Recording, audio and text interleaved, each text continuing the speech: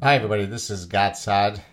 As many of you who follow me know, I use satire and sarcasm as one of many tools within my arsenal of persuasion strategies. And one of the things that I love most and I take great pride in is to be able to fool naturally lobotomized fools into thinking that my satire is real. And in many cases, those who are fooled think of themselves as truly smart and enlightened. Well, just came out now. This is what a gift to end the year. It just came out now on PJ Media. Now this is, I think they follow me. I believe they're fans of mine. But just came out on PJ Media, the 20 worst quotes in the world in 2018. And yours truly made the list at number, let me see which number it is. Number 7. I had the 7th worst quote. And I'm along with all of the progressives and Democrats and all the other schmucks on that list at number 7. Just behind my main man, Minister Louis Farrakhan, the one who compares the Jews to termites, the one who's had a long career of anti-Semitism. I'm with him. Now, the utter buffoon who compiled the list is unaware that the quote that he is using of mine is a satirical quote, is a sarcastic quote. Here we go. You ready? I love this. This is really, what a great way to end the year. So this is, I'm sandwiched, by the way, between Nation of Islam leader Louis Farrakhan, an utter moron and buffoon who has no brains, and another utter moron buffoon who has no brains, Nobel Prize winner Paul Krugman. So at number 8, there's a new axis of evil: Russia, Saudi Arabia, and the United States. I'll skip mine at number 7. Now this is the 7th worst quote in the world of 2017. Look, Ma, I'm super famous. At number 6, white folks are going down and Satan is going down. And Farrakhan, by God's grace, has pulled the cover off of that satanic Jew. And I'm here to say your time is up. Your world is through. That's at number 6. I'll come to number 7, mine, in a second. At number 5, I'm really here amongst some illustrious idiots.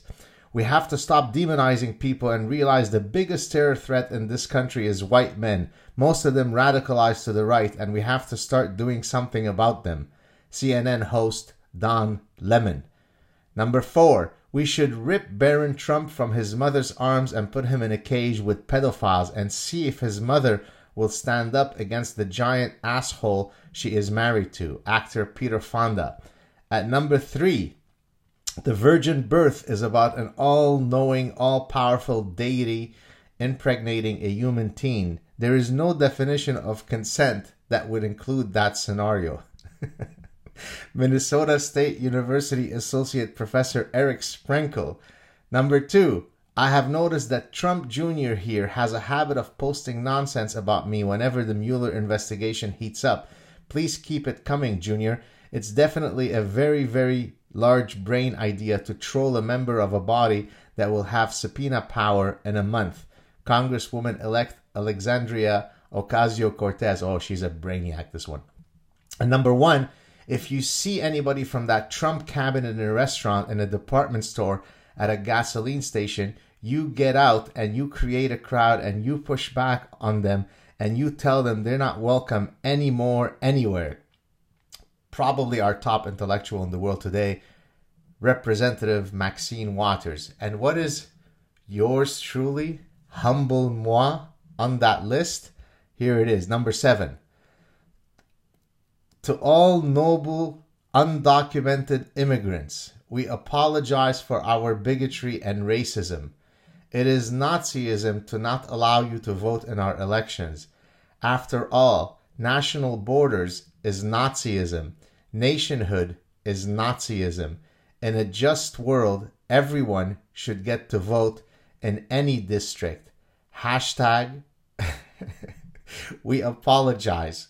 Canadian scientist Gad Saad. That made it as one of the worst quotes of 2018. And the morons, the buffoons, the naturally lobotomized idiots at this outlet did not realize that I was satirizing all the other people on that list. Life is truly beautiful. Happy New Year, everyone. I will continue to slay the miscreants of reason, the enemies of truth, the intellectual terrorists, wherever I find them, wherever they hide, wherever they put out their heads from the shadows where they live. And you should do the same. Happy New Year. May the new year bring you nothing but love, health, and happiness. Please consider supporting the channel. Talk to you soon. Cheers.